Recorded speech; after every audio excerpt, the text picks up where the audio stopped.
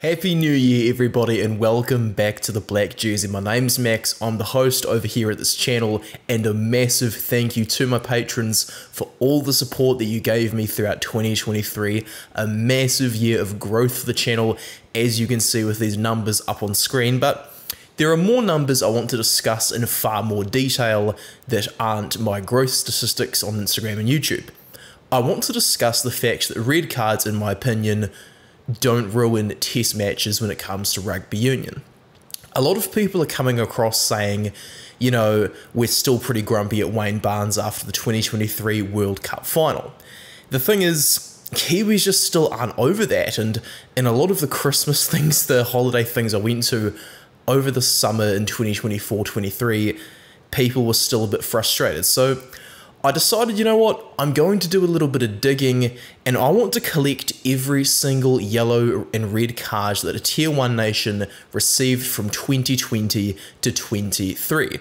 Of all these Tier 1 nations that I've counted, I haven't gone for Italy and Japan, as Italy and Japan, I think, definitely do give outlier data, whereas Fiji are yet to be given Tier 1 nation status, but they should be a Tier 1 nation very soon, as World Rugby said they will make Fiji a Tier 1 nation. So we're going to look through Australia, Argentina, New Zealand, South Africa, Wales, England, Scotland, Ireland, and France. We're going to see every single card they've received over the 2020s, the decade so far, and we're going to see the statistics of how this impacts them in a game.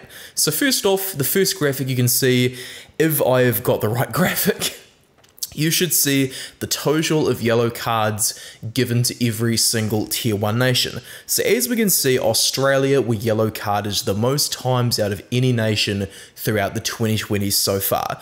In the 2020s, Australia have been yellow carded 34 times. Of all these Tier 1 nations that have ranked, they are placed 9th in the world. So the fact that Australia have received the most yellow cards is completely in sync with the fact they are the lowest ranked of these nations. When you look at the statistics of the cards that they're given, well, simply put, they deserve to be the lowest ranked out of these nations. This is a key factor in why I thought Australia would come 4th in the World Cup pool stage when Dave Rennie was still in charge, and even when Eddie Jones took over, Eddie obviously just could not get them to win, so I still said no, they're probably going to come 3rd. Whereas we now look at Argentina and Wales.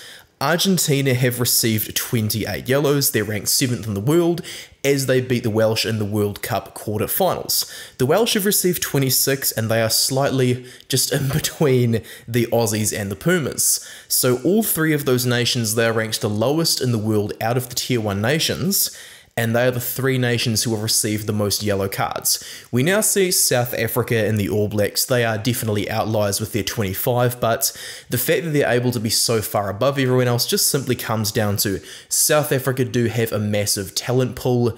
While they didn't have really any depth aside from the 33 they picked for the World Cup, they did have a very, very deep talent pool within that 33-man squad. The All Blacks as well, here in New Zealand, we do have a very strong depth pool throughout the whole nation for both the women and the men, so aside from those two nations, things do continue to sync up once we move over to Scotland, who are, well, ranked just one spot above Argentina. They're ranked 6th in the world. Scotland have received 16 yellow cards. So while this is way, way fewer yellows than the Welsh have received, as we can see through the data, Scotland are next up in the world rankings, as is England, who received 15 yellow cards in the 2020s so far. They're ranked 5th. We then see the French, they're ranked 4th, and the Irish are ranked the 2nd. Those two nations have received the fewest cards, the fewest yellow cards, I should have said there rather, out of the Tier 1 nations so far in the 2020s. So it's no coincidence that these guys are ranked so far up in the world rankings, and it's no coincidence that the Irish and the French actually had better winning ratios than the All Blacks and the South Africans throughout the World Cup cycle. Ian Foster and Jacques Nienaber both had win percentage in the 60s. We now get to the red card totals though.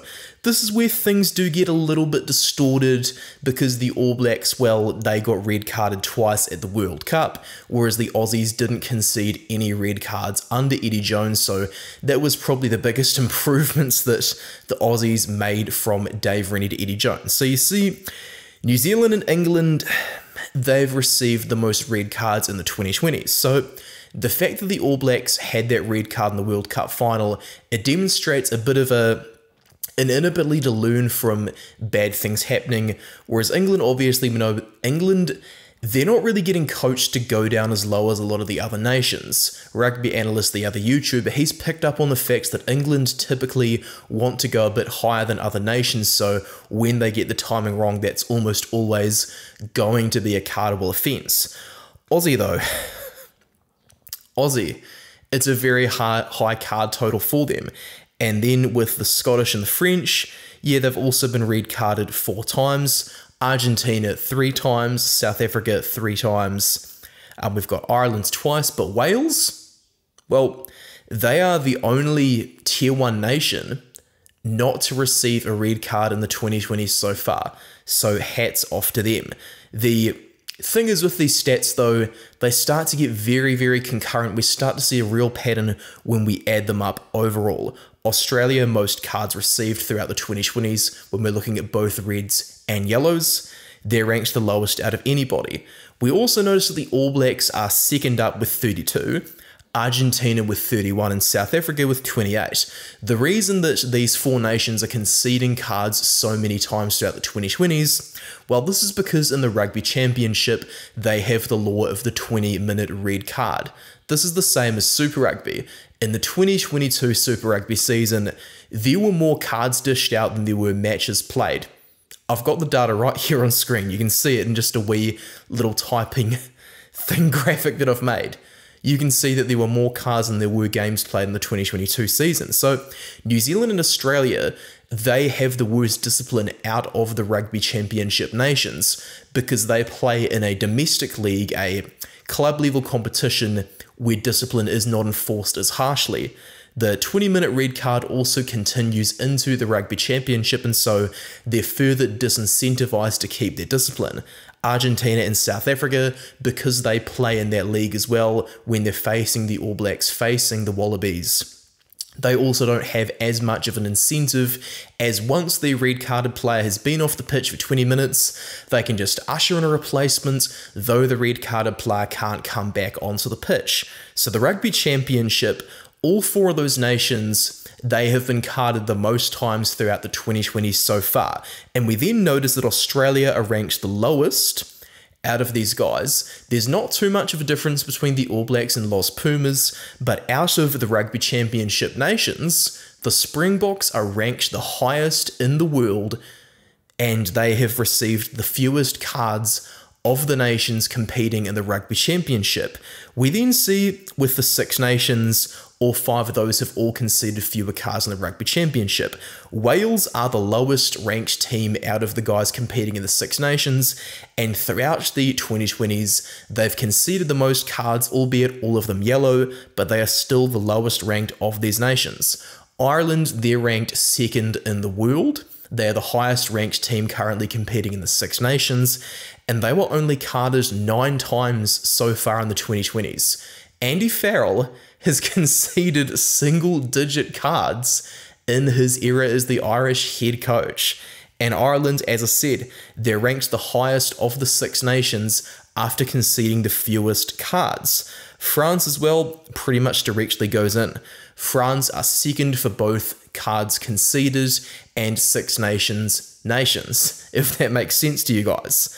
So we're clearly seeing that the way the laws come into the Rugby Championship at Super Rugby, it's impacting what happens overall. So this probably paints us the best possible picture to make this case. So what's the average cards per test for every nation? Well, I want you guys to have a guess.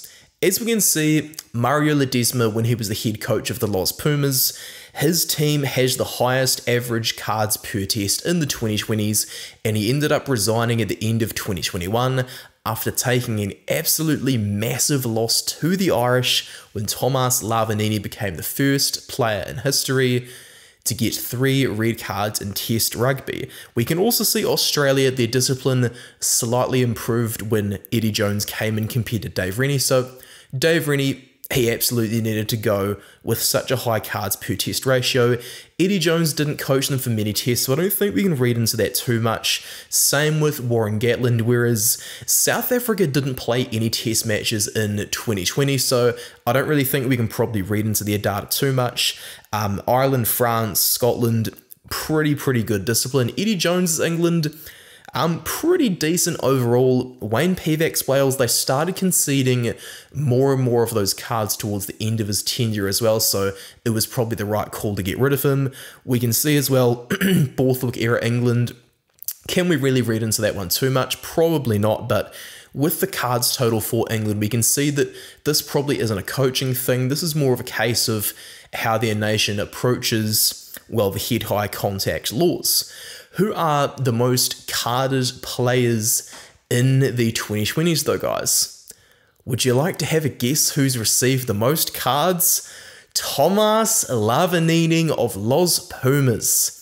The Argentinian lock is combined with Marcos Kramer. They're tying for the most overall cards received. I'm ranking Mohamed Hawass over them though, as in the 2020s so far, he's been the only international Tier 1 nation player to get 2 red cards, and he's currently locked up in prison for beating his wife. So with Mohamed Hawass, he's perhaps a bit of an outlier. After Lavanini and Kramer, who has definitely improved his discipline in the Michael Cheika era there, it then goes to Scott Barrett. He got a red card for receiving 2 yellows in a test match. Marika Koroibete, I'm very surprised he's only been red carded once in his career. Finn Russell of Scotland does have a bit of a bad habit of trying to knock the ball down, a few cynical things. So Finn Russell, that's one of the reasons I don't really rate him too highly, and he's quite far high up this list. Liam Williams is then the most yellow carded player who hasn't received a red card. He's got a bit of a habit of cheap shots as well, as does Faf de Klerk. Shannon Frizzell, a lot of people have their reservations about Shannon Frizzell. Willie Leroux, very passionate, gets a bit grumpy because he's just, simply put, he's willing to die for the Bok jersey. Then there's Tom Wright, who, well, Eddie Jones was absolutely correct to drop Tom Wright. So as we can see with this list as well, South Africa, New Zealand, Australia, Argentina, they're the only nations who have multiple players appearing on this wee list of compiled of the players who have received the most cards. So these particular players I've listed here are really dragging their nations down in terms of their discipline. So hopefully Scott Barrett as the All Blacks captain is going to clean up his discipline a fair bit. Hopefully South Africa move on from Willie Leroux because, well, Damian Willems is improving so much. Hopefully Argentina move on from Thomas Lavanini, and, well, luckily Marcos Kramer does look like he's starting to grow up a bit and really just hone in that discipline. So yes, those are very interesting statistics to present. Wayne Smith even, remember earlier in 2023, he kind of had a bit of a go at the amount of cards that are getting dished out. He said he would rather watch an animal documentary. But the problem is, people with all these statistics, they aren't really, I think, gaining the right perspective with the data I've presented to you guys. This video here by a small-time YouTuber, it got released, and while it was refreshing to see the high dislike ratio compared to the like ratio, it's a bit alarming when videos like these exist in the first place. The information that we can take out of these cards being dished out is that, well, when the laws aren't enforced properly by SANZAAR in the Rugby Championship and Super Rugby, well, the Aussie and the Kiwi players, they're not going to get as properly incentivized to keep their discipline in comparison to the Six Nations. All those guys, they play in the Six Nations where the red card is the full 80 minutes. Charlie Ewels, for example, for England, he got a red card about 2 minutes into the Ireland clash in 2022. Tom Curry red carded very early on against Argentina in the pool stage of the World Cup. They had to play those full matches without Ewels and without Curry. Because England, because the other Six Nations members have learned to adjust to going such a distance without players, they've really just learned to keep their discipline, whereas for the Rugby Championship competitors, they haven't learned to keep their discipline. The fact that this video exists, it's kind of a case of people saying, oh, the ref's bad, he's giving out too many cards, oh, the laws are a badge. They should be like Super Rugby. No. They shouldn't be like Super Rugby because statements like these I don't think have any empirical data to back them up. Statements such as mine where I'm talking about this is how the cards go, this is how your team loses, this is a message to rein in your discipline because factors like the ones that I see in the comment section, there's no data to back up referee bias, there's no data to pick up why other nations should adopt the Super Rugby laws. And so I think it's time for New Zealand and Australian fans to really just understand it's time to revolt against SANZAR's refusal to look after players who have head injuries. This channel exists because I played my last game at 17 due to head injuries. I'm going to have to say that a few times throughout this year because, well, this is definitely a controversial topic, but ultimately it's bigger than the game itself, so we do have to continue to cover it. I hope you guys liked the start to 2024 that presented a bit more data analysis in comparison to tactical analysis. If you want to see a bit more data analysis from me going forward, please just leave something in the comments to share your thoughts down below and everything. Do like this video if you enjoyed it as well, and let's also hit that subscribe button. I'm hoping to hit 25k by the end of this year. Thank you so much for watching this video, guys, as well, and once more, Happy New Year, and thank you to my patrons. I'll see you on the next video. Cheers for watching, guys, from Max.